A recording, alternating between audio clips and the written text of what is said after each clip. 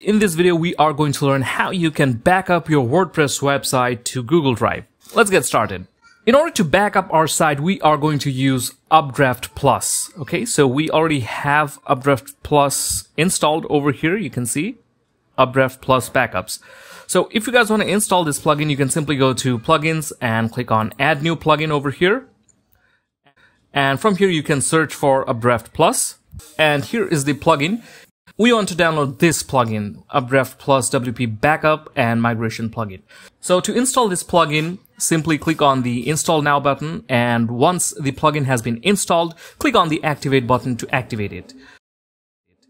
You will find Updraft Plus over here in the settings. So if you hover your mouse over settings, you can see that Updraft Plus Backups is over here. So let's go ahead and click on it. And here is the Updraft Plus. Here you can see there's the Backup Now button already here on top. So by clicking on this button, you can back up your website. But before we do that, we are going to take a look at a few other settings. So here you can see that we have some backups over here. We made some backups previously, and you can see the dates of the backup over here. And you can view the database, plugins, themes, uploads, and others from here. You can restore with one click, and you can also delete the backups if you want. Okay, so all your backups will show up over here. What we are trying to do is actually back up our WordPress files and folders to Google Drive. So for that, we are going to take a look at the Settings tab over here. Here you can see there are some options, so we are going to go through some of these. The first option is the Files Backup Schedule. So you can schedule files backup. So currently the manual is selected. If we click on this drop down, you can see there are some options over here, such as every 2 hours, every 4 hours. That means if you select these, your website will be backed up every 2 hours. So for example, I don't make much changes to my website, so I can choose monthly. So my website will be backed up every month. If you make regular changes, you can choose daily. And here you can also see and retain this many scheduled backups. So how many backups will be retained? Since your website will be backed up regularly, every day your WordPress files and folder will be generated. You can actually choose how many of these backups will be in store. So if one is selected, when your website is updated, the previous files and folders will be removed. If you, for example, choose 2, your website will be backed up and 2 of these backups will be retained. So you can choose the number of backups you can retain. Again, you can also back up the database. Here you can choose daily and choose how many of these database will be retained as well. Next, we can choose our remote storage. So you can see there are a lot of options, such as the Updraft Vault, FTP, S3 compatible, Dropbox, Microsoft Azure, pCloud, Amazon 3, and so many more options. Among all these options, we can also see Google Drive is also here. We are going to choose Google Drive. But before we do that, we have to connect Google Drive with Updraft Plus so that Updraft Plus can save our files and folders in the drive.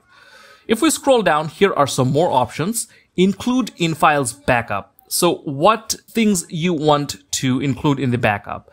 Plugins, themes, uploads. You can also add exclusions if you want to exclude some uploads. So if I click over here, you can choose the file and directory, all files with this extension, all files beginning with given characters, files directories containing the given characters in their names. So there are many ways to exclude files and folders. The simple one is the file directory. So if I click over here, I can actually choose which file or directory I want to exclude. Again, if there's something else you want to exclude, for example, all files with this extension. For example, if I want to exclude all the audio files that I have, for example, MP3, I can write over here, then all the MP3 files will be excluded.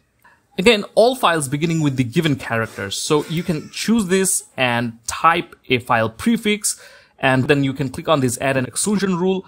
All those files will be excluded. So there are various ways to exclude files and directories. Again, you can see there's the must use plugins. None are present currently, so we're not selecting it. Any other directories found inside WP content. We can also exclude it from here. You can see the same rules are over here. And finally, there are some more options, which is the email. Check this box to have a basic report sent to your site's admin address. The email will be sent to our admin address. If we want, we will be notified about it. Okay. So once you go through all these options, once you're sure, now we are going to connect Google Drive. So from here, we're going to choose Google Drive. And here you can see some more options have popped up. Here you can choose the Google Drive folder, which will be named Updraft Plus. To be able to set a custom folder name, you have to use Updraft Plus Premium. Since we're using a free version, we cannot change the name. Again, here, authenticate with Google. So let's read for a moment. After you have saved your settings, then come back here once and follow this link to complete authentication with Google Drive. So it's also asking us to save changes. So first we're going to save some changes. Now you can see it says you have selected a remote storage option which has an authorization step to complete. Follow this link to authorize access to your Google Drive account. You will not be able to back up to Google Drive without it. Okay, so we are going to sign in with Google. Now here we can choose an account or we can click on use another account. So we're going to choose an account. Okay, then we have to sign in to Updraft Plus. Okay, let's click on continue. And then it says Updraft Plus wants to access your Google account.